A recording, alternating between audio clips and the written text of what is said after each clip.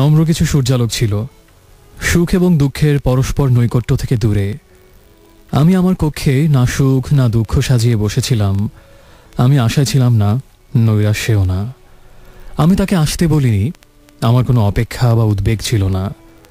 আমি তাকে আসতে বলি, সে এসে আমার ছুঁয়ে বসল। আমি তাকে বাধা দিইনি। তার অলৌকিক করতল আমার বুকের উপর ন্যস্ত হলো।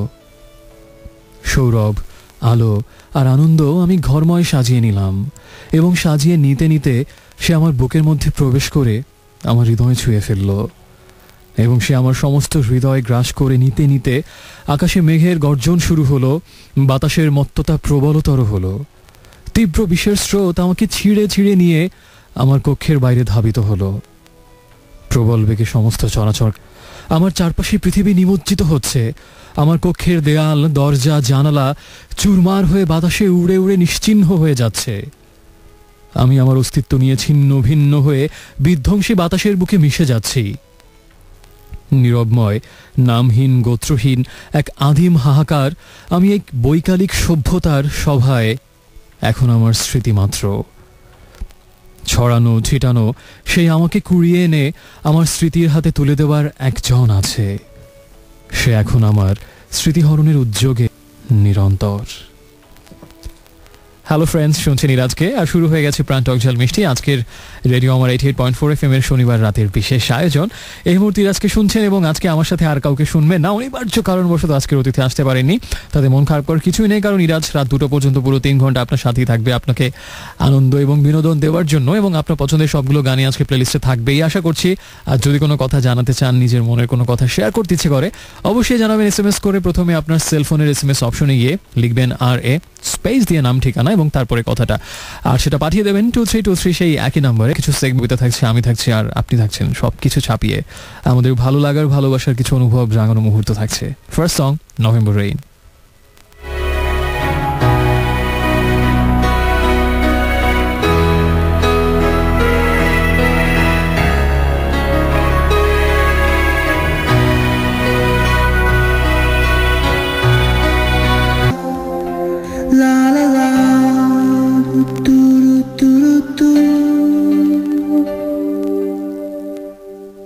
Hey friends, welcome back once again. শুনছেন ইরাজকে, আর চলছে প্রাণ টক ঝাল মিষ্টি এবং রেডিও আমার 88.4 FM এর সাথে আপনি আছেন। সময় হচ্ছে 11:17 প্রথম গানটা ছিল গানস এন্ড রোজেসের গান নভেম্বর রেইন। যদি এখন হচ্ছে মে মাস, কিন্তু বৃষ্টি হচ্ছে, তাই রেইনের সাথে রিলেট করে দিয়ে দিলাম আর কি, চালিয়ে দিলাম।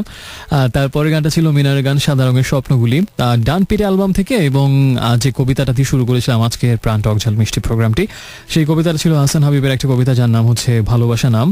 নম্র কিছু সূর্যালোক ছিল প্রথম লাইনটা, খুব সুন্দর।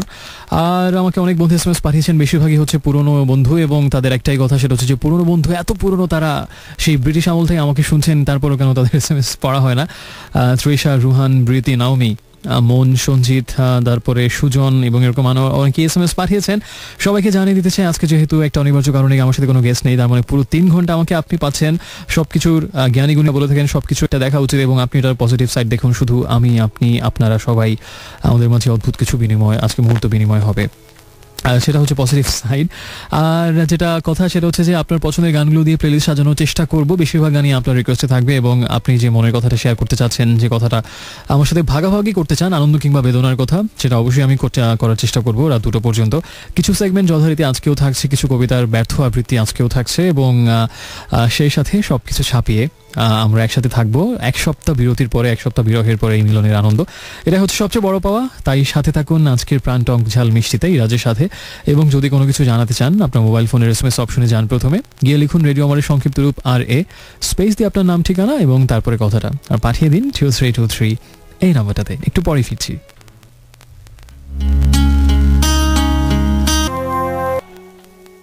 Hey friends, welcome back once again. শুনছেন ইরাজকে আরেকবার, আর চলছে প্রাণ টক ঝাল মিষ্টি রেডিও আমার 88.4 FM এ।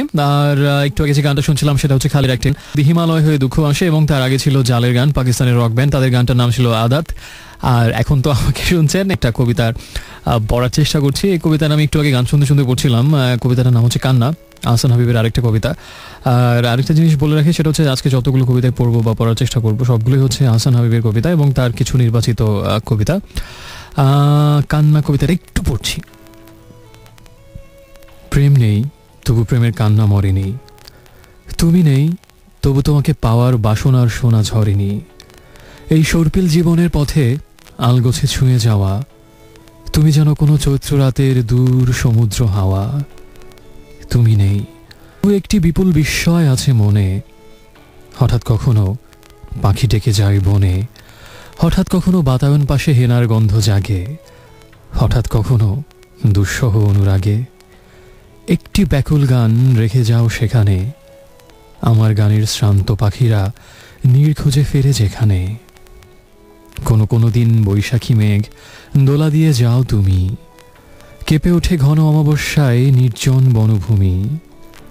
সাড়া দাও তুমি গহন অন্ধকারে, চেনা পৃথিবীর দিগন্ত রেখা ঘুচে যায় বারে বারে। জাগে অন্ধকার নে কুড়ির গন্ধ অন্ধ আবেগে অনাদিকালের দহনে। তোমার পাখার সুর জেগে ওঠে রূপালী নদীর তীরে, আমার পায়ের চিহ্ন তখন রাতের পাহাড় ঘিরে।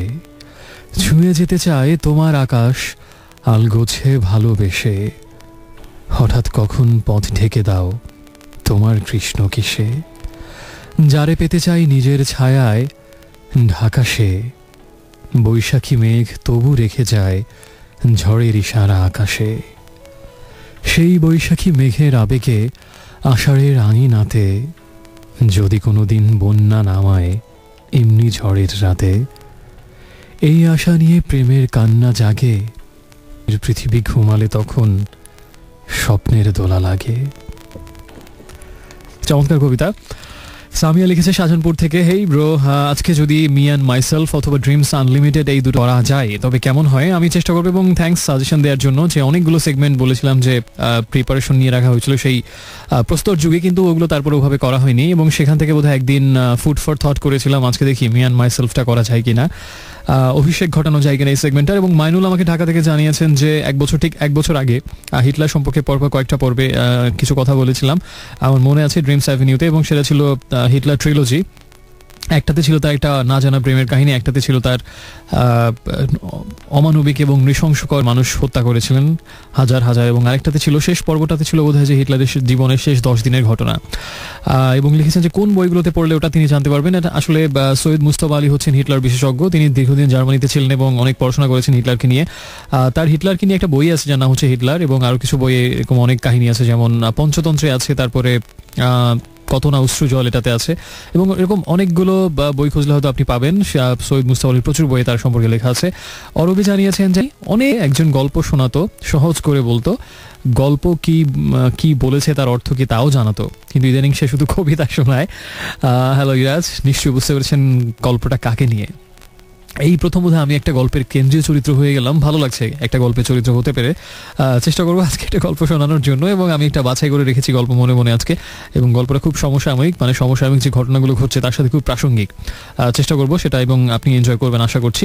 আর যদি কোনো SMS করে কোনো মনের কথা শেয়ার করতে চান, জানাতে চান, কাউকে উইশ করতে চান, কোনো গান শুনতে চান, সব কিছুর জন্য একটাই দাওয়াই, সেটা হচ্ছে একটা SMS করবেন।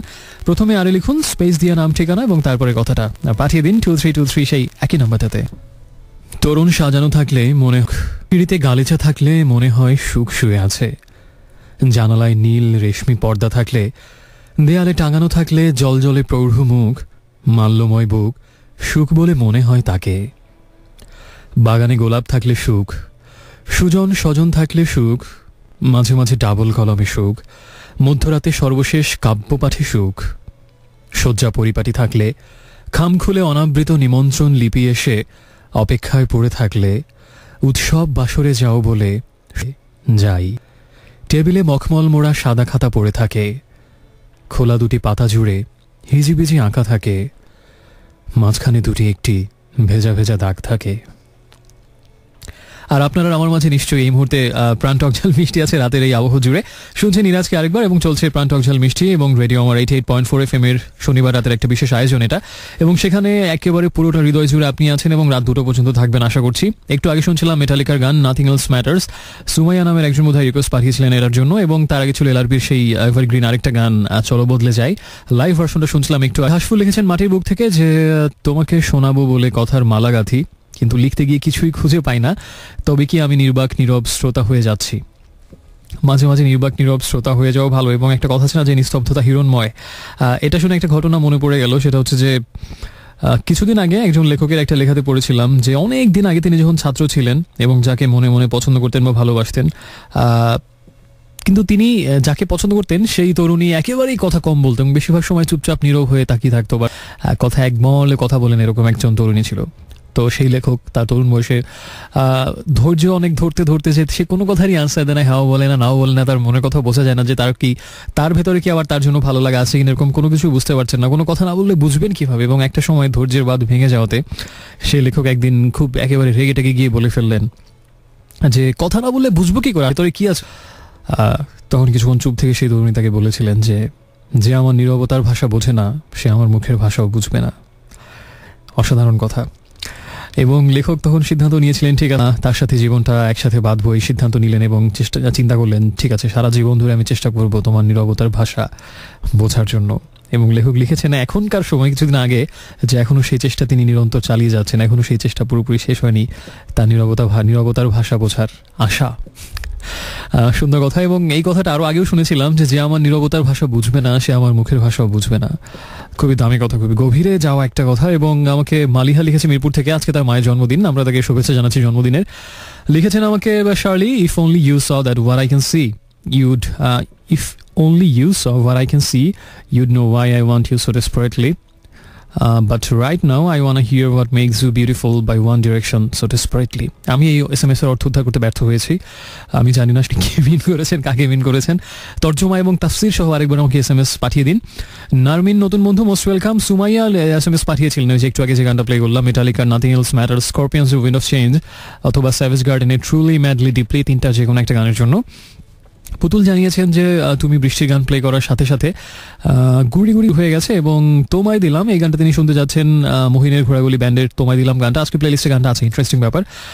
মিম লিখেছে মিরপুর থেকে, প্লেলিস্টটা ভালো লাগছে এবং আর অনেক SMS পাচ্ছি, থ্যাঙ্কস সবাইকেই। আর যদি কোনো SMS করে কোনো মনের কথা জানাতে চান, কোনো গানের জন্য কোনো রিকোয়েস্ট পাঠাতে চান অথবা কাউকে কোনো উইশ করতে চান, অবশ্যই একটা SMS করবেন। প্রথমে লিখবেন RA স্পেস দিয়ে আপনার নাম ঠিকানা এবং তারপরে কথাটা পাঠিয়ে দিন সেই একটাই নাম্বার 2323 নাম্বারটাতে। জেমসের দুঃখিনী দুঃখ করোনা অ্যালবামটা রিলিজ হয়েছিল 1997 সালে, প্রায় 16 বছর আগের একটা অ্যালবাম। সেই অ্যালবাম থেকে একটা গান প্লে করবো যে গানটা খুব বেশি প্লে করা হয়নি এবং হয়তো খুব বেশি আলোচনাতে আসেনি, কিন্তু গানটা ব্যতিক্রম ধর্মী এবং গিটারকে নিয়ে একটা গান, সেটা একটু শুনছি, তারপর আরেকটা গান শুনে একটু পরে ফিরছি। গিটার কাটতে জানে। এসো আজ কিছুক্ষণ স্বপ্ন দেখা যাক, পথে ঘাটে মাঠে বনে জোনাকি তোমার হাতে কাজ থাকে যদি, পুরনো সে নদী খানিক পেরিয়ে এসো, এইটুকু পথ পাঁচিলের এপাশেই সোনালি শপথ। চাঁদের জোয়ার ভেঙে বুনো ভোসা আবাদ, জয়ন্তী গাছের নিচে পাওয়া যায় সমুদ্রের স্বাদ। রোজানা গৃহের কোণে শিখাটি নিভুক, আপাতত আজ এসো ভরে নেই বুক। সবুজ তৃণের ঘ্রাণে স্বপ্নাতুর আলোর উৎসবে আজ এসো তুমি মোর পাঠরানী হবে। রঙিন সুতোর মতো এসো আজ আঙুলে জড়াই, নতুন নিমেষটুকু প্রাসাদ গড়াই ধসে যাওয়া জীবনের পাশে। পুরনো আকাশে জেগেছে নতুন চাঁদ, বাঁধ ভেঙে নেমেছে জোয়ার। এসো না খানিকক্ষণ হই পারাপার, আলো আর অন্ধকার। স্বপ্ন দিয়ে গড়া এই সেতু ভয়ে ভয়ে নুয়ে নুয়ে পড়া, কিছু পরে অন্ধকারে হারাবো, তবুও তো পাবো সেই মধুমাস আর সেই দিনের সুবাস। খানিকক্ষণ এই পথে এসে তারপর যায় যাক ভেসে, সুরটুকু কেড়ে নিয়ে উড়ে যাক আকাশের পাখি। পড়ে রবে অন্ধকার, পাশে তুমি অন্ধকার ঘরের জোনাকি। সো ফ্রেন্ডস, অন্ধকার ঘরের জোনাকি হয়ে কিন্তু আপনি আছেন এই মুহূর্তে আমার পাশে, আর আমি ইরাজ আবারও আরেকবার ফিরে এলাম ঝাল মিষ্টি নিয়ে, রেডিও আমার 88.4 FM এর হট সিটে। সময় হচ্ছে এক্স্যাক্টলি এখন 12:11 এবং রাত 2টো পর্যন্ত আমি থাকবো। আর একটু আগে যে গানটা শুনছিলাম সে হচ্ছে ক্রিডের গান ওয়ান লাস্ট ব্রেথ, এবং তার আগে ছিল জেমসের গান গিটার কাটতে জানে। হাসতেও নিশ্চয়ই জানে, যারা ভালো গিটারিস্ট তারা নিশ্চয়ই হাসাতেও পারেন গিটারকে, আবার কাঁদাতেও পারেন। এবং যারা খুব ভালো গিটারিস্ট এবং তারা দেখা যায় কনসার্টের মধ্যে গান সাথে তো গিটার বাজান এছাড়াও মাঝে মাঝে জ্যামিং করে থাকেন, গিটারে কারিগরি দেখিয়ে থাকেন, হাসে কাঁদে অভিমান করে রাগ করে, গিটার সব কিছুই। শুধু গিটার না, যারা সত্যিকার অর্থে অসাধারণ মিউজিশিয়ান তারা যে কোনো ইনস্ট্রুমেন্টকেই কথা বলাতে পারেন। এবং এরকম কিছু চালু কথা আছে যে তানসেন যখন মিউজিক করতেন তখন নাকি গাছের পাতারও নাকি নড়াচড়া বাদ দিয়ে তার মিউজিক শুনতে, হয়তো এটার মধ্যে অতিশয়োক্তি অতিকথন আছে, কিন্তু এইটুকু অন্তত বোঝা যায় যে এবং এটা অনেকে বলে থাকেন যে একমাত্র সঙ্গীতে পারে সত্যিকারের প্রাণের সাথে আত্মার সাথে ঈশ্বরের সম্পর্ক এবং সঙ্গীতের মাহাত্ম্য আরেকবার পরিস্ফুট হলো সেই কথা থেকে। সে যাই হোক, আমি SMS গুলোতে চলে যাচ্ছি। আমাকে বৃতি নামের একজন SMS পাঠিয়েছেন। বৃতি যেটা লিখেছেন সেটা হচ্ছে যে tell me why what we want from the bottom heart we get that after a lots of hard works if the fate supports, otherwise we don't, but we get things easily which we never want. Shahinur খিলকা থেকে জানিয়েছেন যে নাম দিয়ে তোমায় ডাকি, তুমি আমার না আমি জানি, কাছে থেকেও দূরে ছিলে, তবু লাভ কি মিথ্যা দূরে যাওয়ার অভিনয় করে। টানা পড়েনের জর্জরিত একটি SMS এবং উর্মি ধানমনির বন্ধু জানিয়েছেন যে আজকে তার জন্মদিন, so happy birthday to you. Laboni লিখেছেন মতিঝিল থেকে, কবিতার জন্য ধন্যবাদ। এবং রিয়ানা লিখেছেন ওয়ান লাস্ট ব্রেথ তার খুবই পছন্দের গান ছিল। সবাইকে আরেকবার SMS করার নিয়মটা জানিয়ে দিই। যদি কোনো গান শুনতে চান, কোনো মনের কথা চান, কোনো রিকোয়েস্ট করতে চান, কোনো উইশ করতে চান কাউকে, প্রথমে আপনার সেলফোনের SMS অপশনে গিয়ে লিখুন RA স্পেস দিয়ে আপনার নাম, ঠিকানা এবং তারপরে কথাটা আর পাঠিয়ে দিন 2323 এই নম্বরটাতে। একটু পরে দুটো গানের পরে যখন ফিরে আসছি FM লাইব্রেরি সেগমেন্টটা নিয়ে ফিরছি, সো সাথেই থাকুন আমার।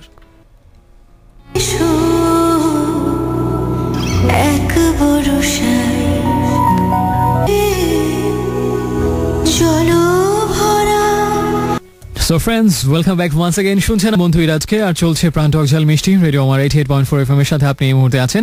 সময় যখন 12:27 তখন আমি আরেকবার আপনার কানে। একটু আগে শুনছিলাম শাওনের গান যদি মন কাঁদে তবে চলে এসো এক বর্ষায়। অ্যালবামের নাম ছিল যে থাকে আঁখি পল্লবে। তার আগে ছিল মোহিনের ঘোরাগুলির গান তোমায় দিলাম। আর এখন আর কথা না বাড়িয়ে চলে যাচ্ছে FM লাইব্রেরি সেগমেন্টে। FM লাইব্রেরি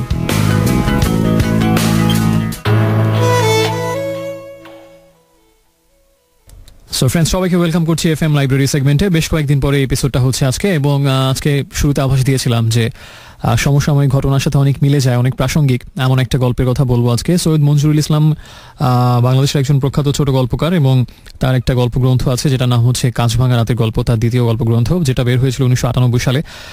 সেই কাঁচভাঙা রাতের গল্প নামক গল্পে লাশ নামের একটা ছোট গল্প আছে, আমি সেটা পড়বো আজকে। সৈয়দ মঞ্জুরুল ইসলামের গল্প লাশ। আমি আসলে গল্পটা খুব কষ্টের আমার কাছে মনে হয়েছে, এবং একটু সময় নিয়ে পড়ব। রাজু হচ্ছে এই গল্পের কেন্দ্রীয় চরিত্র, কিন্তু সে জীবিত কেউ না, একজন মৃত মানুষ। একটু শুরু থেকে গল্পটা পড়ছি। পুলিশ বলেছে রাজুর বাবা মাকে থানার বারান্দায় বসে থাকতে। তারা সেখানেই বসে আছে। দুপুর গড়িয়ে গেছে, শীতের রোদ তীর্যকভাবে পড়েছে বারান্দায়। গাদাগাদি কিছু মানুষের একটা মাথায়, কেউ বসে কেউ দাঁড়িয়ে, তাদের কারো ঘাড়ে কারো মাথায় পড়েছে রোদ। বারান্দার দিকটাতে মানুষজন বেশি নেই। রাজুর বাবা মা বসেছে পা ছড়িয়ে, তাদের পায়ের শক্তি নেই, শরীরের ভার ধরে রাখে। একটা কুকুর ঘুরঘুর করে বারান্দার নিচে, একজন তার দিকে কলার খোসা ছুঁড়ে মারে। রাজুর বাবা তাকায় রাজুর মায়ের দিকে, কিন্তু তার চোখ কুকুরটার দিকে, অথবা কুকুরটা শেষ যেখানে দাঁড়িয়েছিল সে স্থানটার দিকে, অথবা সে স্থান ঢেকে রাখেছে ধুলোবালি এবং ঘাস তার দিকে। বসে আছে 2 ঘন্টা আগে পুলিশ তাদের আদেশ দিয়েছে বসে থাকতে। তারও 1 ঘন্টা আগে তারা থানায় এসেছে, এবং এই 1 ঘন্টা রাজুর মা আকাশ ফাটিয়ে কেঁদেছে। তার কান্নায় থানার বাতাস এলোমেলো হয়ে গেছে। একটি পুলিশের চোখে জল এসেছে। থানা ভর্তি মানুষজন স্তব্ধ হয়ে গেছে। খবরের কাগজের ফটো সাংবাদিকরা সে কান্নার ছবি তুলেছে। একজন সাংবাদিক রুমালে চোখ মুছেছে এবং তারপর সে রুমাল দিয়ে ক্যামেরার কাঁচ মুছেছে। রাজুর বাবা প্রবোধ দিতে চেয়েছে রাজুর মাকে, কিন্তু নিজেকেই সে প্রবোধ দেয় কিভাবে? ওই প্রবোধের তো তারও প্রয়োজন। নিজের ছেলে পুলিশের গুলি খেয়ে মরেছে, তার লাশ দেখতে এসেছে থানায়, তারও তো কাঁদবার কথা।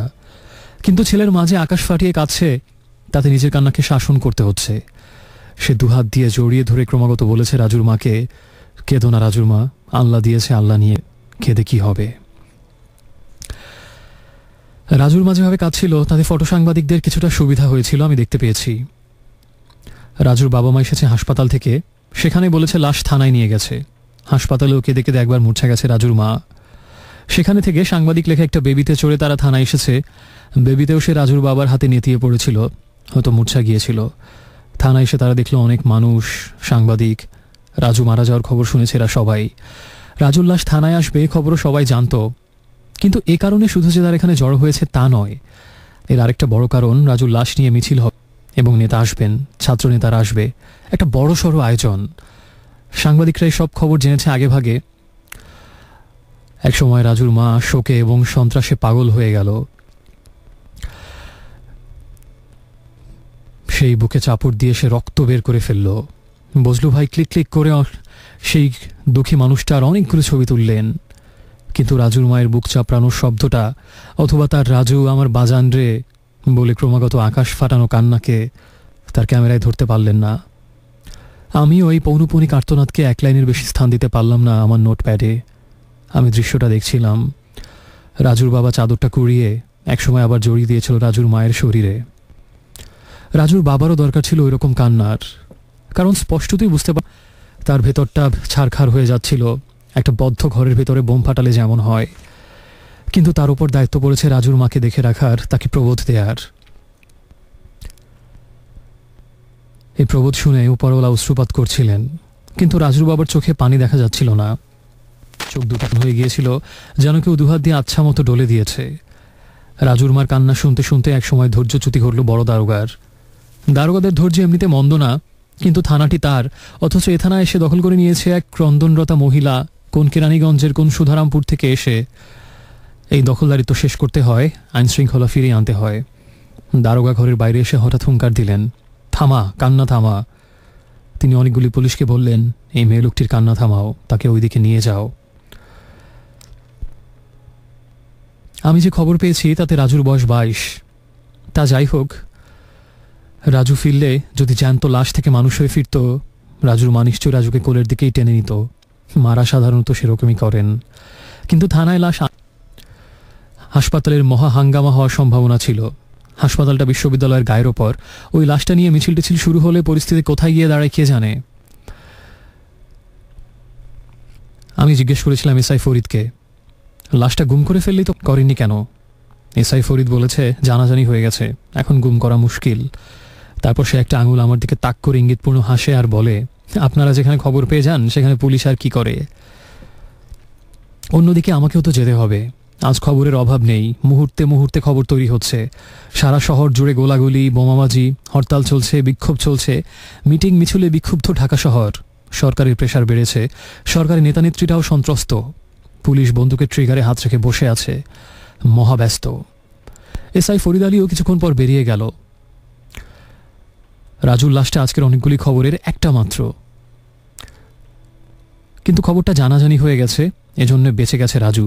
বেঁচে গেছে মানে তার লাশ বেঁচে গেছে, অন্তত বাবা হবে সেটিকে। এবং তারা কিরানীগঞ্জে সুধারামপুরে নিয়ে রাজুর দাদুর পাশের মাটিতে তাকে শুয়ে দেবে। জানাজানি না হলে কোথায় কোন ভাগাড়ে ফেলে দিত তাকে পুলিশ, নয়তো রাস্তার পাশে গর্ত খুঁড়ে পুঁতে দিত। আর জানাজানি হয়েছে এজন্য যে দিনের শুরুতেই সেই 7 সকালে সে মারা গেছে পুলিশের গুলিতে। কমলাপুর থেকে একটা ট্রেন ছেড়ে টাটগার দিকে। আগের দিন মন্ত্রী কড়া নির্দেশ দিয়েছিলেন রেল কর্তৃপক্ষকে যেন ট্রেন চলে। রাজু অনেকের সঙ্গে কমলাপুরে পিকেটিং করছিল ট্রেনটা যাতে না যায় সেজন্য। বোমা টোমাও ছুড়েছিল, কিন্তু ট্রেন না ছাড়লে মন্ত্রীর কথা অমান্য করা হয়, তার মুখ রক্ষা হয় না। তাই 7 সকালে পুলিশ গুলি ছুড়েছে। কেরানীগঞ্জ থেকে ভোরবেলা রিক্সা ভ্যান এসেছিল রাজু, কামাল আর তোতা, 3 বন্ধু। তারা কমলাপুরে মিশে গিয়েছিল প্রতিরোধকারী জনতার সঙ্গে। সেই জনতা দেখতে দেখতে বিশাল এক আকার নিয়ে ফেলে। পুলিশ প্রথমে মারে টিয়ার গ্যাস, তারপর গুলি, তারপর লাঠি। যখন গুলি খেয়ে মানুষ ছত্রভঙ্গছে এদিক সেদিক। 8:30টার দিকে বিষণ্ণ এবং বিধ্বস্ত কামাল সুধারামপুরে পৌঁছে দুঃসংবাদটি দেয় রাজুর বাবাকে। কামাল টিয়ার গ্যাসের হামলায় পড়েছিল, তার দুচোখ অন্ধ হয়ে এসেছিল প্রায়। গুলির শব্দ শুনে সে ভয় পেয়ে দৌড় দিয়েছিল, কিন্তু রাজু গুলি খেয়ে মাটিতে লুটিয়ে পড়েছিল। কামাল রে বলে সে আর্তচিৎকার করে উঠেছিল। এই ছিল রাজুর শেষ কথা এই জীবনে। সুধারামপুরে ফিরে কামালের বমি হচ্ছিল সারা সকাল, এত বমি যেন সব নাড়ি ভুড়ি বের হয়ে আসবে। দারোগার চিৎকারে হঠাৎ যেন সম্বিত ফিরে পেয়েছিল রাজুর মা।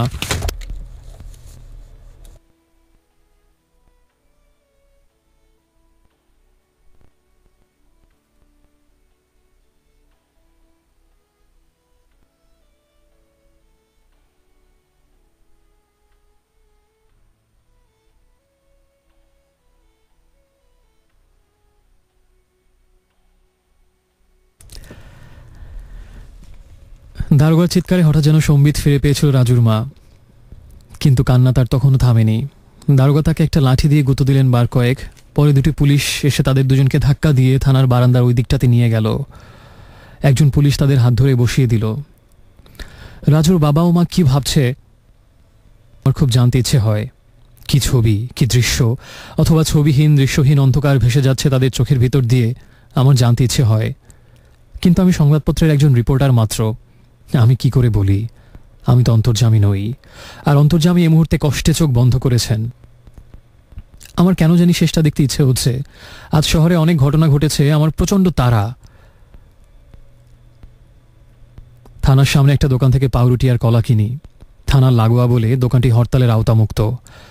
রাজুর বাবা মা সকাল থেকে কিছু খায়নি, তাদের সামনে সেগুলি মেলে ধরি। রাজুর বাবা ঘোলাটে ফোসকা পড়া চোখে আমার দিকে তাকায়, তারপর সে তার চোখ দুটি অদৃশ্য জলে ভিজিয়ে তাকায় রাজুর মায়ের দিকে, বলে, খাও রাজুর মা। তাকায় আমার দিকে, অথবা আমি যে শূন্যতা পূরণ করেছি আমার শরীর দিয়ে, সে শূন্যতার দিকে। তার চোখে ফোসকা পড়েছে, ঘোলাটে তারও চোখের দৃষ্টি, কিন্তু কোনো পলক পড়ে না অনেকক্ষণ। সে কথা বলে না, খাবার পড়ে থাকে খাবারের জায়গায়। 1 ঘন্টায় নিষ্পলক রাজুর মাকে দেখছি। তার শরীরে এখনও চাদর জড়ানো, তাতে রক্তের দাগ এখানে সেখানে। তার মুখ ফুলে গেছে, চুল উঠছে অবাধ্য, তার পা দুটি সামনে মেলা, পিঠটা দেয়ালে ঠেকানো। সে বসে আছে যেন এরকম একটা ভঙ্গিতে তাকে সৃষ্টি করেই সৃষ্টিকর্তা পৃথিবীতে পাঠিয়েছিলেন। রাজুর বাবা পাশাপাশি বসেছে রাজুর মায়ের, কিন্তু তার শরীর বেঁকে আছে দিকে। তার একটা হাত রাজুর মায়ের মাথায়। আপাতত আরেকটি পৌনপুনিক বাক্য সে পেয়েছে ক্রমান্বয়ে বলে যাওয়ার মতো আমার বদৌলতে। সেটি হলো, খাও রাজুর মা, একটু খাও। এবারও রাজুর বাবার বুকের শূন্যতা যা মিশে যাচ্ছিল প্রতিবার বলা ওই কথাগুলিতে ধরে রাখতে অপারগ হলো আমার ভাষা, অথবা তার সুধারামপুরী ভাষা। সেজন্য পত্রিকার ভাষাকেই বেছে নিলাম কথাগুলি লিখে রাখতে। 4টা পর্যন্ত অপেক্ষা করে আমিও যখন ক্লান্ত হয়ে পড়েছি এবং ভাবছি চলে যাব কি না, আর কি পারা যায়, রাজুর লাশ এসে উপস্থিত হলো। এসআই ফরিদ একটা জিপের পিছনে বসেছে। সে লাফ দিয়ে নামলো। জিপের সামনে বড় কর্তা এসেছেন, তিনিও নামলেন ধীরে সুস্থে। তারা বড় কর্তা বললেন, লাশটা নিতে এসেছে কে? লাশের বাপমা স্যার, দারোগা বললেন। তাদের গাড়িতে তুলে গাড়ি নিয়ে চলে যান, বড় কর্তা আদেশ দিলেন। এসআই ফরিদের বিষণ্ণ দৃষ্টিপাতকে সত্য প্রতীয়মান করার জন্যই কিনা কে জানে, থানার আশপাশ থেকে হৈ হৈ শহীদ রাজুর রক্ত বৃথা যেতে দেব না বলে একদল লোক এগিয়ে এলো থানার দিকে। একটু দূরে এসে হুমড়ি খেয়ে পড়ল আরও একটি মিছিল। তৃতীয় একটি মিছিল চালিয়ে নিয়ে এলেন মধ্যম সারির এক নেতা। থানার ভিতর উত্তেজনা বাড়তে থাকলো। একটু আগে আসা বড় কর্তাকে দেখা গেল টেলিফোনে ওয়্যারলেসে ব্যতিব্যস্ত হয়ে কথা বলতে। তার কপালে ঘাম জমেছে শীতের অপরাহ্নে। থানার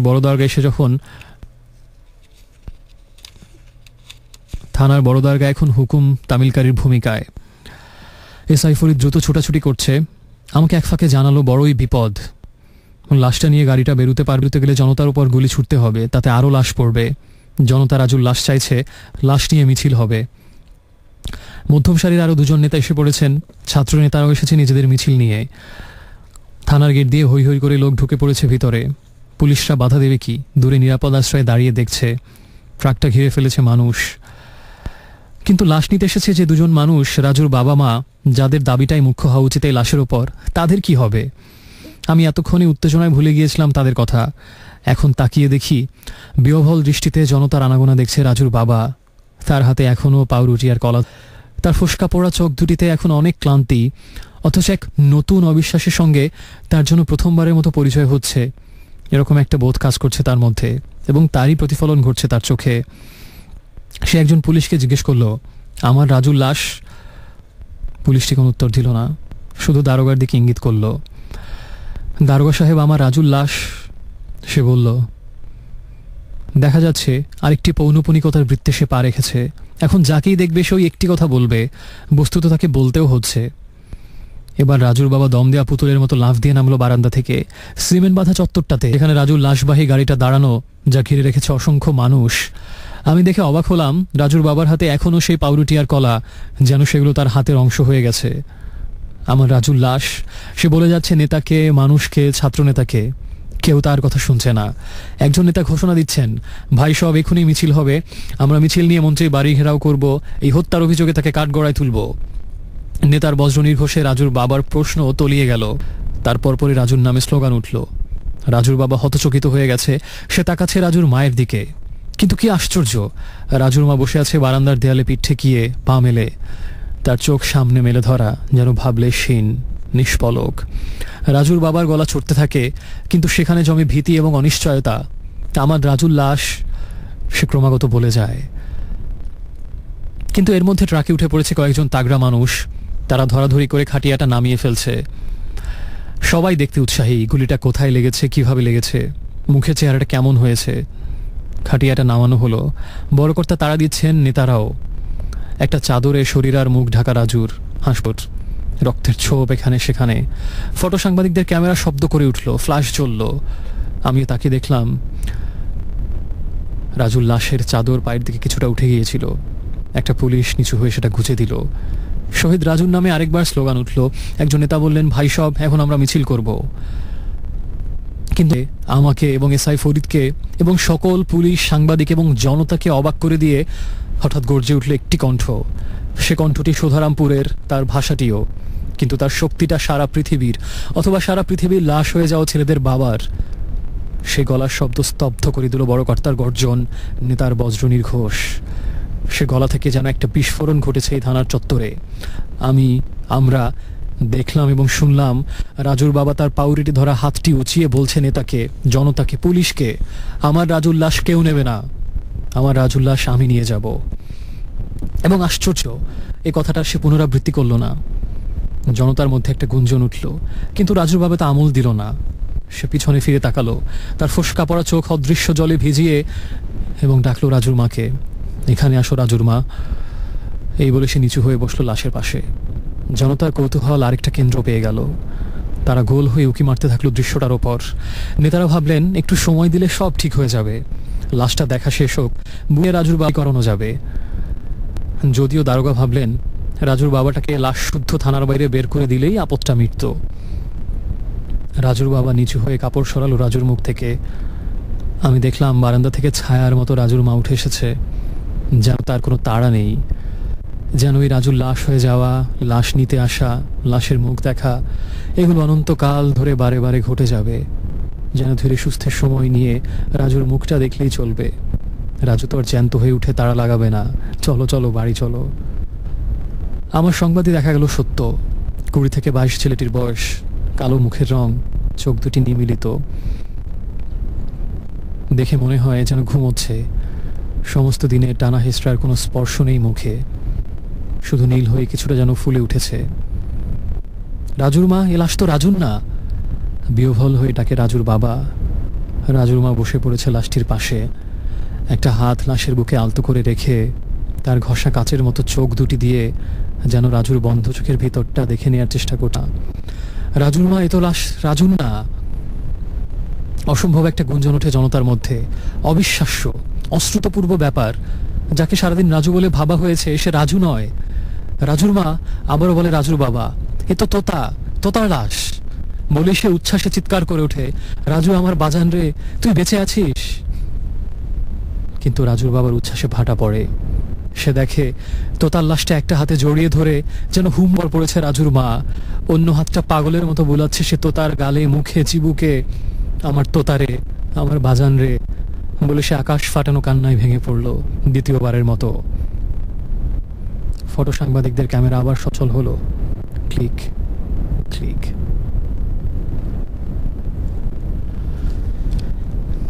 এই ছিল আজকের গল্পটা, সৈয়দ মঞ্জুরুল ইসলামের গল্প লাশ। এবং গল্পটা খুব সরল এক রৈখিক গল্প, এবং দেখতে পাইছে রাজুর বাবা মা, তার ছেলের সন্তান, তাদের ভালোবাসার প্রতীক, তাদের সন্তান রাজু, যার নাম 20-22 বছরের একটি তরুণ হরতালের দিন পুলিশের গুলিতে নিহত হয়েছে। এই খবর তারা জানতে পায়, সে থেকে তারা ঢাকায় চলে আসে থানায়। প্রথমে হাসপাতালে গিয়েছিল, কিন্তু সেখানে পায়নি। পরে থানায় এসে জানতে পারলো এখনো লাশ আসেনি, এবং সাংবাদিক এসেছে এবং পুলিশরাও ভীত সন্ত্রস্ত, এবং সারা শহর জুড়ে গোলাগুলি, হরতাল, অবরোধ, অনেক কিছুই হচ্ছে। একটার পর একটা ঘটনা জন্ম হচ্ছে। মিডিয়া, ক্যামেরা, সাংবাদিক সবাই দৌড়াদৌড়ি করছে, এবং আইনশৃঙ্খলা রক্ষাকারী বাহিনী যারা হরতাল করছে, যারা প্রতিহত করছে, সংবাদ সংগ্রহকারী, সবাই প্রচণ্ড ব্যস্ত, এবং একটার পর একটা ইস্যু তৈরি হচ্ছে, খবর তৈরি হচ্ছে পুরো শহর জুড়ে। এবং আরও হয়তো লাশ পড়বে রাজুর মতো। কিন্তু তার মধ্যে সদ্য সন্তান হারানো রাজুর বাবা মা নিশ্চল, নীরব, এক অনন্ত তমিস্টার, অনন্ত দার্শনিক হয়ে বসে থাকে প্রতীক্ষায় থানার বারান্দায়, তাদের সন্তানের লাশ, সন্তানের মুখটা শেষবারের মতো দেখবে বলে। এবং একটা পর্যায়ে দেখি যে সেই লাশ থানায় এসে পৌঁছায়, এবং এদিকে আবার বিভিন্ন রাজনৈতিক দলের নেতারা এবং ছাত্র নেতারা বিভিন্ন মিছিল নিয়ে আসতে থাকে, এবং তারা দাবি করতে থাকে সে তাদের কর্মী ছিল এবং তার লাশ নিয়ে মিছিল হবে, শহীদ রাজুর রক্ত বৃথা যেতে দেব না, এবং রাজনৈতিক ফায়দা লোটার চেষ্টা তারা করবে তাদের পরিকল্পনা অনুযায়ী। একটা সময় তখন বিভিন্ন গোষ্ঠী, বিভিন্ন দল লাশটি তাদের দাবি করে নিয়ে যায়। তখন রাজুর বাবার বজ্রকণ্ঠ হুঙ্কার দিয়ে ওঠে, এ আমার সন্তানের লাশ, আমি নিয়ে যাব, অন্য কেউ না। এবং কাপুরসরি দেখা যায় যে যে রাজু শহীদ হয়েছে বলে চারদিকে গুজব রটে যায় এবং রাজুর বাবা যে নিহত রাজুকে দেখার জন্য অপেক্ষায় থাকে, সেই লাশটি আসলে রাজুর না, সেই লাশটি তারই বন্ধু তোতা নামের আরেক তরুণের। এবং তার মানে এটাই প্রমাণিত হয় যে যে রাজুর বাবা মা সন্তানকে মৃত ভেবে শেষবারের দেখার মতো তার আশা নিয়ে সারা দিন প্রতীক্ষায় কাটিয়ে দেয় থানার বারান্দায়, তারা বুঝতে পারছে না তাদের সন্তান, তাদের ভালোবাসার সন্তান রাজু বেঁচে আছে, মারা যায়নি। অন্য এক মায়ের কোল খালি হচ্ছে তোতা নামের। এবং রাজুর বাবা এই সংবাদ উচ্ছ্বসিত হয়ে ওঠে এবং সে খুশিতে চিৎকার দিয়ে বলে ওঠে, রাজু আমার বাজান রে, তুই বেঁচে আছিস। কিন্তু রাজুর মাকে দেখা যায় বিপরীত চিত্রের কেন্দ্রীয় চরিত্র হতে। সে আনন্দ প্রকাশ করে না, সে ঠিকই সে নিহত তোতার গালে, মাথায়, মুখে, চিবুকে হাত বুলাতে বুলাতে বিলাপে, কান্নায়, শোকে ঠিক এক সন্তানহারা মায়ের মতোই ফেটে পড়ে এবং বিলাপ করতে থাকে, তোতারে আমার বাজান রে। এবং ফটো সাংবাদিকরা এই দৃশ্যটি তুলে রাখে। পুরো ভাবি একটা আশ্চর্য প্রতীকী এবং বাংলাদেশের বিগত, শুধু সমসাময়িক বলবো না, বিগত কয়েক দশক ধরে এই একটা অসাধারণ প্রতীকী গল্প মনে হয়েছে এটা আমার কাছে। সেই হয়তো 80-র দশক থেকে যে ঘটনাগুলো শুরু, বাংলাদেশে একটার পর একটা রাজনৈতিক আন্দোলন হচ্ছে, এক দল আরেক দলের বিরুদ্ধে আন্দোলন করছে, এক দল আরেক দলকে প্রতিহত করার চেষ্টা করছে এবং বিভিন্ন মিটিং, অবরোধ, প্রতিরোধ, হরতাল, ধর্মঘট, তার উপরে আবার পুলিশের গুলি, নির্বিচারে আবার তাদেরকে ঠেকানোর চেষ্টা, যেভাবেই হোক সব কিছু মিলে সেই 80-র দশক থেকে যেটা শুরু, 90 এবং তারপর আরও অনেক সময় বছর ধরেই বারবার হয়েছে, এখনও হচ্ছে। ইদানিং তো সবচেয়ে আমরা আরও এর ভয়াবহ রূপ দেখছি চারপাশে, সেই অনেক বছর আগে থেকেই। এবং প্রতিবারই যেটা হয়, হয়তো একটা দলের একজন ভাড়া করা কর্মী বা একেবারেই তৃণমূল পর্যায়ের একটা মানুষ, একটা তরুণ, এক যুবক হয়তো মারা যায় এবং তখন সবাই দাবি করতে থাকে এই নিহত এই তরুণ তাদের দলের ছিল, আরেক অপোজিট দল এসে দাবি করে তাদের ছিল এবং তাকে নিয়ে তারা মিছিল করতে চায়, মিটিং করতে চায়, শহীদ উপাধি দেয়, সে এক জাতীয় আইকনে পরিণত হয়, ন্যাশনাল আইকনে। অনেক কিছুই হয় যেগুলো আমাদের সবারই জানা। এবং সবাই যদি লাশটাকে গুম করে ফেলারি, গুম করতে না পারে কতটা ভালোভাবে ধামাচাপা দেওয়া যায় সেই চেষ্টায় থাকে। আবার পাশাপাশি সংবাদকর্মীরাও চেষ্টা করেন এটাকে তুলে এনে একটা খুব ব্রেকিং নিউজ করে নিজেকে ক্রেডিট নিতে হবে, তাহলে তার সাংবাদিকতা ক্যারিয়ার উজ্জ্বল হবে, অনেক বড় প্রমোশন পাওয়া যাবে, যে অনেক ব্রেকিং নিউজ, জীবনের ঝুঁকি নিয়ে একটা স্টোরিকে আমি তৈরি করলাম, তার ঝুঁকি ভবিষ্যতের সোনালি সুখের এবং আরও বড় সাংবাদিক হবে, আরও বড় চ্যানেল থেকে অফার আসবে যদি এই স্টোরিটা করতে পারি। তার কাছে সে এখন তখন ওই লাশ থাকে না, তার ক্যারিয়ারের উপরে ওঠার, খবর সংগ্রহের একটা মাধ্যম, একটা নিমিত্ত হয়ে যায় মাত্র। দলগুলোর কাছে সে হয়ে যায় তাদের এজেন্ডা বাস্তবায়ন করার একটা হাতিয়ার, তাদের উদ্দেশ্য, তাদের রাজনৈতিক উদ্দেশ্য সফল করার একটা হাতিয়ার মাত্র। এবং নানা লোকের কাছে ওই লাশটা নানা কিছু হয়ে যায়। এবং আমাদের মতো সাধারণ মানুষ যারা টিভিতে খবর দেখি, পেপারে খবর পড়ি এবং যারা আহাউহু করে সমবেদনা প্রকাশ করি, যাদের বুক খালি হলো তাদের জন্য, এবং খুব দামি জায়গায় বসে শীতাতপ নিয়ন্ত্রণ যন্ত্রের বাতাস খেতে খেতে আমরা খুব সুচিন্তিত মুখে দেশকে নিয়ে উদ্বেগ প্রকাশ করি, এই দেশের কি হবে, ভবিষ্যৎ কি আছে, চায়ের কাপে ঝড় তুলি যারা সুখে থেকে, আরামে থেকে, তারা কিছুটা সমবেদনা প্রকাশ করে সবাইকেই গালমন্দ করি, যারা রাজনীতিতে আছেন এবং আইন রক্ষার কাজে আছেন সবাইকে গালমন্দ করে আমাদের দায়িত্ব শেষ করি। নিতান্তই আমরা নিরপেক্ষ, নিরপরাধ এবং ভালো মানুষ, সুশীল সমাজ সাজি। আমাদের সবার কাছেই একটা নানারকম সেই লাশটা আসলে বিভিন্ন রকম প্রতীক হয়ে ধরা দেয়। কারো কাছে ফায়দা লোটার, কারো কাছে খবরের উপরে ওঠার হাতিয়ার, কারো কাছে অনেক কিছুই, প্রমোশন পাওয়ার একটা, কিন্তু আমাদের কাছে একটা জাস্ট নিছক একটা গল্প যেটা নিয়ে আমরা ঘন্টার পর ঘন্টা আলোচনা করতে পারবো চায়ের টেবিলে। শুধু কিছু মানুষের কাছে হয়তো তার সেই বাবা, তার মা যার কোল খালি হলো, তার কাছে সেই মরে যাওয়া মানুষটা আর কিছুই না, শুধুমাত্র তার ভালোবাসার আদরের সন্তান, যে মরে যাওয়াতে যে অগাধ শূন্যতার তৈরি হলো, তা হয়তো আর কোনো কিছুতেই কোনোদিন পূরণ হবে না। এবং কাঁদতে কাঁদতে যাদের চোখে ফোসকা পড়ে যায় গল্পের রাজুর বাবা মার মতো, তাদের কাছেই সেই লাশটা যে ছবি নিয়ে আসে, যে বার্তা নিয়ে আসে, সেই বার্তা পৃথিবীর আর কারো কাছেই পৌঁছাবে না, যে অপবার্তাই যার কাছে থাকুক না কেন। এবং বারবার এই হয়, এই ঘটনাগুলো খুবই কমন। এবং আমি যে গল্পটা পড়লাম, এই গল্পটা জ্ঞান হওয়ার পর থেকেই চারপাশে দেখে আসছি আমি, এটারই বারবার একই নাটকের পুনরাভিনয় হচ্ছে বারবার, প্রতিনিয়ত। নাটকের হয়তো বিখ্যাত মঞ্চ নাটকগুলো যেমন 500 মঞ্চায়ন, 600 মঞ্চায়ন, 100তম মঞ্চায়ন হয়, সেই একই নাটকের, একই মঞ্চ নাটকের পুনরাভিনয়, পুনর্মঞ্চায়ন বারবার দেখছি আমরা। এবং সম্প্রতি যে ব্যাপারটা হলো, সাভারের সে ঘটনাটা ঘটলো এবং টিভি চ্যানেলগুলো কোনায় বুলেটিন দিচ্ছে, ঠিক রানের মতো, ক্রিকেট খেলায় যেরকম স্কোর আপডেট দেওয়া হয়, এত রান, এত উইকেট, এত ওভার, ঠিক কর্নারে, ঠিক সেরকম ক্রিকেটের মতোই আপডেট হচ্ছে, রান সংখ্যা বেড়ে যাওয়ার মতো, লাশের সংখ্যা বাড়ছে, উদ্ধার সংখ্যা বাড়ছে। নিছক সংখ্যায় পরিণত হয় মানুষগুলো। এবং নানা সংবাদকর্মীরা তাদের মধ্যে কেউ কেউ আবার বেফাস এবং খুবই উদ্ভট মন্তব্য করে থাকেন, এবং এক একজন এক এক উদ্দেশ্য নিয়ে সেই খবরের উপর হামলে পড়ে। নানা কথা, কেউ দোষ কারো উপরে চাপাচ্ছেন, সে আবার আরেকজনের উপরে চাপাচ্ছে, এবং আমরা সাধারণ মানুষ সেজে, নিরপরাধ ভালো মানুষ সেজে সবার উপরেই চাপাচ্ছি দোষ। এবং অনেক কিছু হচ্ছে, এগুলো নিয়ে সংবাদ বিশ্ব মিডিয়াতে আসছে, এ দুঃখ প্রকাশ করছে, ও দোষ স্বীকার করছে, এ অস্বীকার করছে, অনেক কিছুই হচ্ছে, ক্ষতিপূরণ অনেক কিছুই হচ্ছে। কিন্তু হয়তো তার কোনোটা সত্য, কোনোটা মিথ্যা বলা হচ্ছে, যেগুলো আমরা শুনছি, যেগুলো শুনবো, তার কিছু সত্য, কিছু মিথ্যা, কিছু অপপ্রচার, কিছু সত্যিকার স্বীকারোক্তি, কিছু হয়তো অতিশয়োক্তি, অনেক কিছুই হয়তো যদি আপাত এই সবগুলোর আড়ালে বন্দী। কিন্তু একমাত্র নির্মোহ সত্যটা কি, একমাত্র ধ্রুব সত্য, সেটা হচ্ছে দিনের পর দিন, রাতের পর রাত তাদের বুকের ধনকে জীবিত দেখবার আশায়, বা মৃত হয়ে গেলে অন্তত লাশটা যেন খুঁজে পায়, সেই আশায় যারা দিনের পর দিন রাত, বৃষ্টি ঝড় সব কিছু উপেক্ষা করে, হাতে একটা ছবি দিয়ে লেমিনেটিং করে, হাতে নিয়ে টানা লিখে, নাম লিখে, আইডি কার্ড হাতে নিয়ে যারা প্রহরের পর প্রহর কাটিয়ে দিয়েছেন, সেই সন্তানহারা বাবা মার মুখখানা, তাদের গগনবিদারী কান্নায় আকাশ বাতাস ভারী হয়ে যাওয়া সেই মুখগুলো, অথবা ভাইয়ের বোনের একমাত্র কাছের মানুষের আশায় যারা দিনের পর দিন রাতের পর রাত সেখানে ছিলেন, তাদের সেই ভয়াবহ, নিঃস্ব, রিক্ত এবং বঞ্চিত মুখগুলি হচ্ছে একমাত্র ধ্রুব সত্য। আর সব কিছুই হয়তো মিথ্যা, হয়তো অপপ্রচার, হয়তো অনেক প্রতারণা, হয়তো প্রবঞ্চনা, সব কিছুর আড়ালে, সব কিছুর মুখোশে বন্দী। তো একমাত্র সত্যি হিসেবে এটাই থাকবে, মায়ের বুক বাবার বুক খালি হলো, কিছু সন্তান চলে গেল মা বাবার বুক থেকে, যে কোনোদিনই হয়তো আর ফিরবে না, ঠিক এই রাজুর মতো গল্পের। সেটাই একমাত্র ধ্রুব সত্যি। আর যুগের পর যুগ আমরা মাসের পর মাস, দিনের পর দিন, বছরের পর বছর, কখনো টিভিতে দেখে, কখনো পেপারে পড়ে, আমরা বাসে যেতে যেতে পাশের যাত্রীর সাথে আলাপ করব, কি বাজে একটা ব্যাপার হলে দেশের কি হবে, এই তো হবে। আবার চায়ের টেবিলে আমরা ঝড় তুলবো, আমি ওকে দোষ দিব, আপনি আরেকজনকে দোষ দিবেন, সে আবার ওকে দোষ দিবে, একদল আরেক দলের উপরে দোষ চাপাবে, দায়ভার চাপাবে, একদল আরেক দলের এজেন্ডা বাস্তবায়ন করবে তাদের, এবং তার বলি দিয়ে হাজারো হাজারো শত শত প্রাণ আরও ঝরে যাবে এভাবে। মুনাফাখোররা, ব্যবসায়ীরা কোটি কোটি ডলার আশায় আরও একটার পর একটা ইমারত তুলবেন, একটা কাঠামোর উপর একতলা, নিয়ম কানুন সব কিছুর কোনো কিছু তোয়াক্কা না করে কোটি কোটি ডলার মুনাফা আসছে, বৈদেশিক মুদ্রা আসছে, সবাই খুশি, অর্থনীতির প্রবৃদ্ধির চাকা সচল হচ্ছে। এবং তারপর হয়তো কয়েক মাস পর পর এরকম আরেকটা ঘটনা ঘটতে থাকবে, এবং আগেও যেটা ঘটেছে বারবার, এবং একটা, দুটো, তিনটে, শত শত লাশ চলে যাবে, এবং তদন্ত কমিটি হবে, ধিক্কার জানানো হবে, তীব্র নিন্দা জানানো হবে, সমবেদনা জানানো হবে, জায়গাগুলো পরিদর্শন করা হবে, অনেক কিছুই হবে, অনেক কিছুই হবে। কোনো কিছুই পারবে না সেই হারানো সন্তানের মায়ের বুকটা পূরণ করতে। সেটাই একমাত্র ধ্রুব সত্য,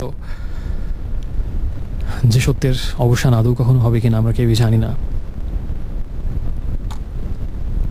ঠিক গল্পের শেষ জায়গাটাতে রাজুর বাবা যখন উচ্ছ্বাস প্রকাশ করেন যে না, রাজু না, এটা তো তোতা, তার সন্তান বেঁচে আছে, তিনি খুশি হয়ে যান। কিন্তু রাজুর মা, তিনি খুশি হন না। তার কারণ একটাই, পৃথিবীর আর কেউ না বুঝলেও একজন মাই বুঝে থাকেন আরেকটা মায়ের কোল খালি হলে কেমন লাগে। তাই রাজুর মা খুশি হতে পারেননি যখন শুনলেন যে রাজু বেঁচে আছে, তোতা মারা গেছে। তোতাও তো ঠিক তার রাজুরই মতো কোনো না কোনো মায়ের সন্তান। একটু আগে তার কোল যেমন খালি ছিল বলে তিনি কেঁদে চোখে ফোসকা তুলে ফেলেছিলেন, ঠিক আজকে তো আরেকটা মায়ের কোল খালি হলো, তার কোল যদিও খালি হয়নি। সেই মায়ের কষ্ট, তো তার মায়ের কষ্ট আর কেউ না বুঝলে আরেকজন মা বুঝতে পারবেন, রাজুর মা। তাই তিনি খুশি হননি। তিনি ঠিকই আমার তোতারে, আমার বাজানরে বলে, ঠিক তার নিজের সন্তান হারিয়েছে ঠিক একই রকম কষ্ট নিয়ে আবার ওকে ভেঙে পড়েন তোতার লাশের উপর। পৃথিবীর আর কেউ হয়তো বুঝবে না সন্তান হারানোর বেদনাটা, কষ্টটা আর কেউই বুঝবে না। অসাধারণ একটা গল্প মনে হয়েছে আমার কাছে। এটাই ছিল আজকের ফিল্ম লাইব্রেরি সেগমেন্টের গল্প, সৈয়দ মঞ্জুরুল ইসলামের গল্প লাশ। এই সেগমেন্টটা, আজকে এই গল্পটা বলার একটাই উদ্দেশ্য ছিল, সাম্প্রতিককালে এরকম ঘটনা বারবার অনেকবার দেখছি, এই ঘটনায় সেই ঘটনা, অনেক কারণে অনেক কিছুই হচ্ছে, অনেক কিছুই হবে, অনেক কথাই বলা হবে, কিন্তু সবচেয়ে নির্মম সত্য এবং একমাত্র ধ্রুব সত্য, ঘটনার সব কিছু ছাপিয়ে ঘটনা আড়ালে একটা মাত্র সত্য জেগে থাকবে। একটা মায়ের বুক খালি হলো, কিছু মায়ের বুক খালি হলো, শত শত মায়ের বুক খালি হলো, একমাত্র নির্মম, ধ্রুব, নগ্ন সত্য।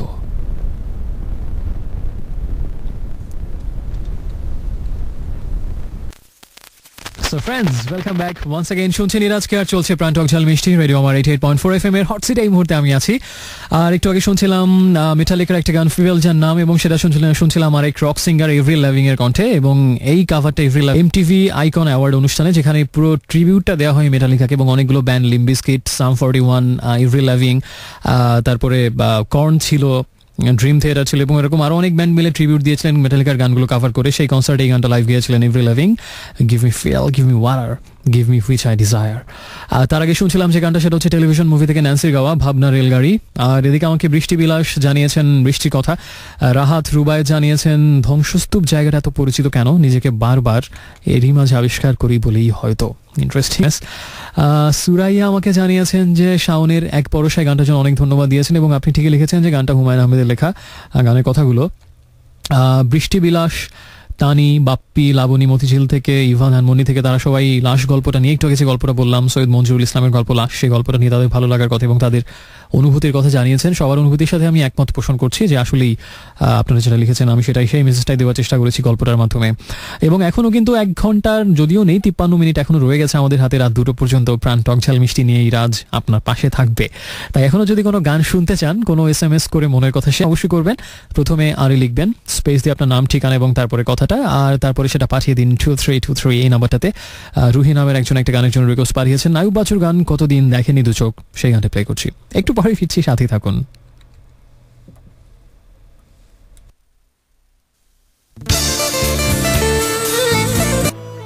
Hello friends, welcome back to প্রাণ মিষ্টি, এবং শুনছেন ইরাজকে আর আপনি এই মুহূর্তে আছেন রেডিও আমার 88.4 FM এর সাথে। সময় যখন 1:20 তখন আমি আরেকবার শুনছিলাম দ্য কোর্সের গান I never loved you anyway, please এভাবে বলবেন না। তার আগে ছিল আয়ুব বাচ্চুর গান, যে গানটার নাম ছিল কতদিন দেখেনি দু চোখ। এবং এখন আমি আর কোনো কথা বলবো না, কারণ চলে যাচ্ছি পরবর্তী সেগমেন্টে। মুভি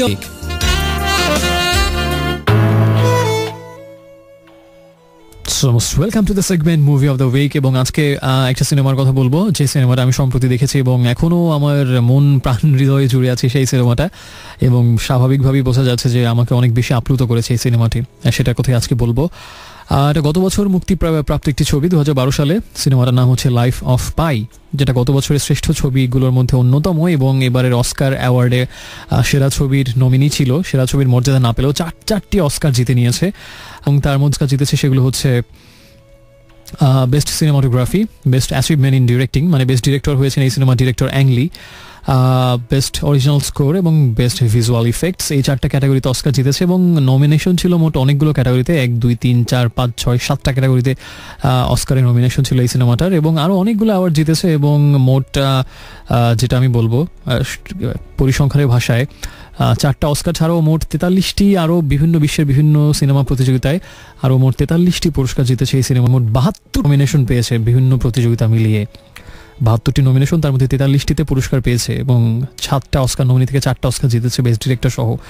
বুঝতেই পারছেন অসাধারণ একটা ছবি, এই পরিসংখ্যানগুলি বলে দিচ্ছে। তবে পরিসংখ্যান ছেড়ে এবার আমি একটু সিনেমার ভেতরে প্রবেশ করি। ডিরেক্টর হচ্ছেন অ্যাংলি, যেটা একটু আগে বলেছিলাম, এবং বিশ্বের এই মুহূর্তে অন্যতম শ্রেষ্ঠ দিবা পরিচালক তিনি, এবং দ্য ক্রাউচিং টাইগার, হিডেন ড্রাগন সহ আরও অনেক বিখ্যাত ছবি আছে। আর এটা আসলে একটা ইয়ান মার্টেলের লেখা একটা উপন্যাস অবলম্বনে এই সিনেমাটা বানানো হয়েছে, এবং স্ক্রিন প্লে লিখেছেন ডেভিড ম্যাগি।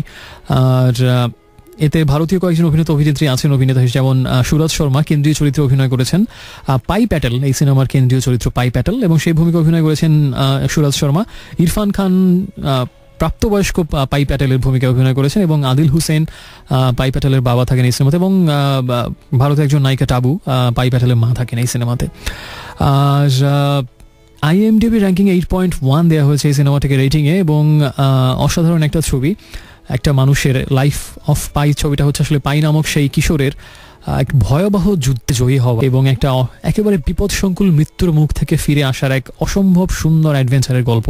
এবং এটা আসলে এই অর্থে আমার কাছে প্রতীকী মনে হয়েছে যে মানুষ সেই সৃষ্টির আদি যুগ থেকে, যখন এই পৃথিবী বাসযোগ্য ছিল না ওভাবে, এবং যুগের পর যুগ, শতাব্দীর পর শতাব্দী ধরে এই ঝঞ্ঝা বিক্ষোভ সাথে নানা রকম প্রতিকূল শক্তির সাথে লড়াই করে মানুষ আস্তে আস্তে কীভাবে সেই তার বিজয়ী হয়েছে, এবং সার্ভাইভাল পাওয়ারের প্রমাণ দিয়ে বারবার সেই সার্ভাইভ করে এসেছে নানা রকম বিপদের মুখ থেকে।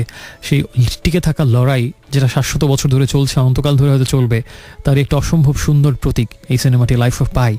যে একটা কিশোর কি অসাধারণ এক অসম্ভব একটা বিপদের মুখে পড়ে সমুদ্রের মাঝখানে, এবং সেখান থেকে কি দুঃসহ সাহস এবং অসীম সাহসিকতা অকুত ভয়ে এক মনোভাবের পরিচয় দিয়ে কীভাবে মৃত্যুর মুখ থেকে ফিরে আসে একা সমুদ্রের দ্বীপে ভাসতে ভাসতে। এবং আরও ইন্টারেস্টিং ব্যাপার হচ্ছে সেটা বলছি, সেটা হচ্ছে যে আরেকটা জিনিস এই সিনেমাতে আমরা দেখি, সেটা হচ্ছে যে আমরা প্রায় শুনে থাকি বা বলে থাকি যে বিপদী মানুষ মানে বিপদী দুটো প্রাণীকে কাছাকাছি নিয়ে আসে বা তাদের মধ্যে একটা বন্ধন, অন্যরকম বন্ধন তৈরি করে।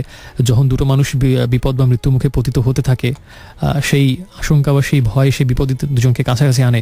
অন্যরকম অবস্থায় বা স্বাভাবিক অবস্থায় হয়তো তারা কখনোই কাছাকাছি আসতো না বা এক কাতারে দাঁড়াতো না। এটা শ্রেণী সংগ্রামের ক্ষেত্রে বলা হয় যে আসলে সম অধিকারের দাবিতে বা ঠিক একই কারণে যখন মানুষ লড়াই করে তখনই মানুষ একাত্মতা বোধ করে এবং একই কাতারে এসে দাঁড়ায়, সেটা যত পার্থক্য তাদের মধ্যে থাকুক না কেন। যেটা প্রমাণ এই সিনেমাতে যে পাই প্যাটেল সেই কিশোরের সঙ্গী হয় সেই সমুদ্রে, সেই অভিযানে, সেই অভিযাত্রায়, সেই একসাথে লড়াইয়ে কোনো মানুষ না, এক ভয়ঙ্কর রয়্যাল বেঙ্গল টাইগার। সিনেমাতে যার নাম থাকে রিচার্ড পার্কার। এবং অবিশ্বাস্য হলেও সত্যি, জাহাজ ডুবি হয়ে, আচ্ছা একটু শুরু থেকে আমি ঘটনাটা বলি। প্রথমে ঘটনাটা পন্ডিচেরিতে, ভারতের পন্ডিচেরিতে গল্পটা শুরু হয়। সেখানে তখন একেবারেই শৈশবে পাই প্যাটেলে, সেখান থেকে সিনেমাটা শুরু হয়। এবং তার বাবা, বড় ভাই এবং মাকে নিয়ে সেখানে তাদের একটা সুখের সংসার ছিল। এবং তার বাবা চিড়িয়াখানা পরিচালনা করতেন পন্ডিচেরি শহরে।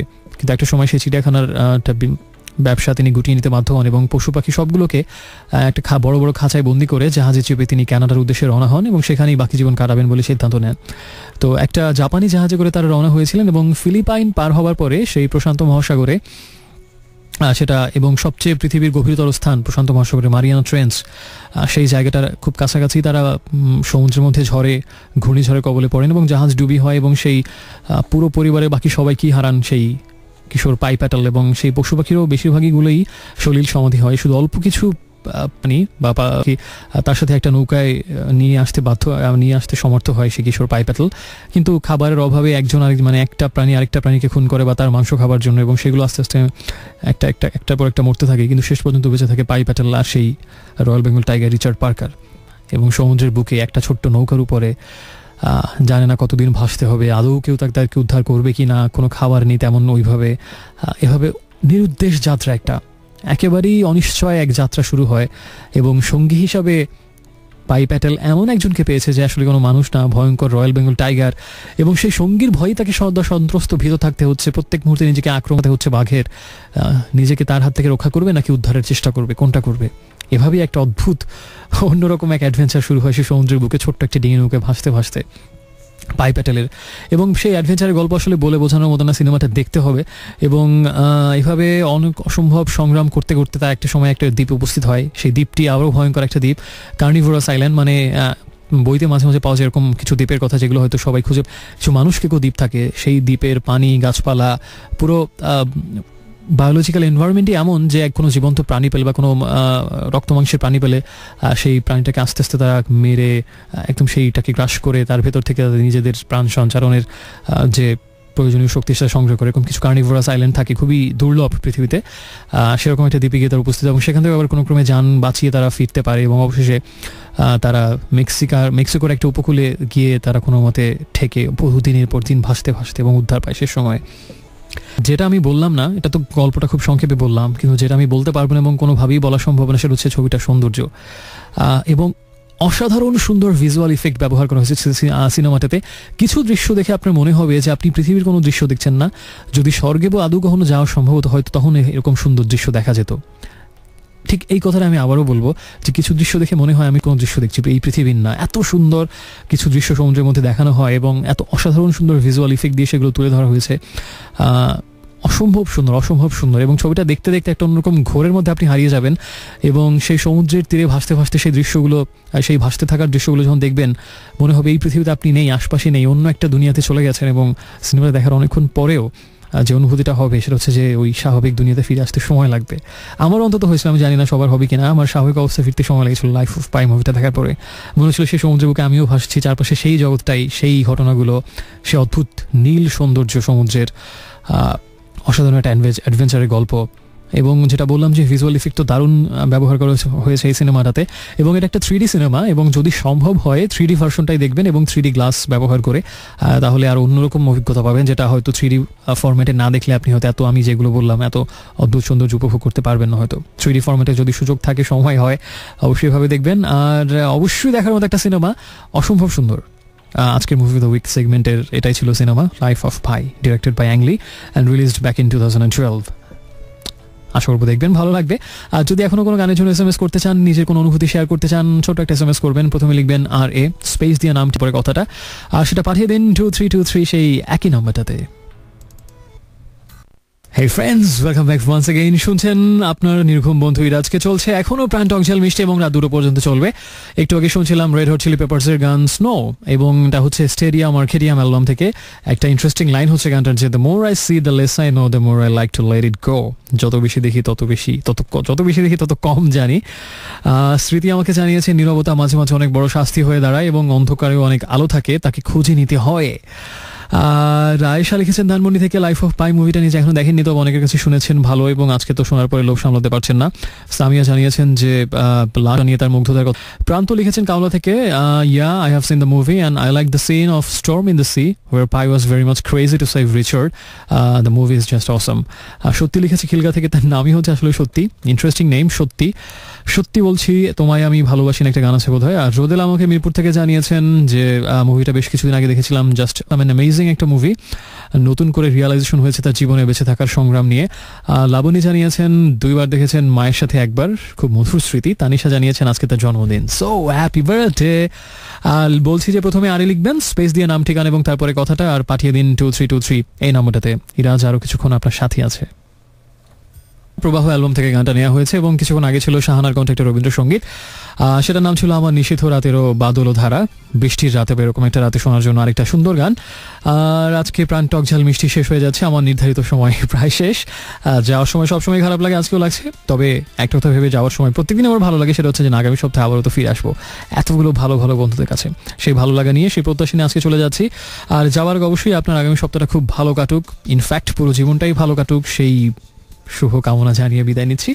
ভালো থাকি, শুভরাত্রি।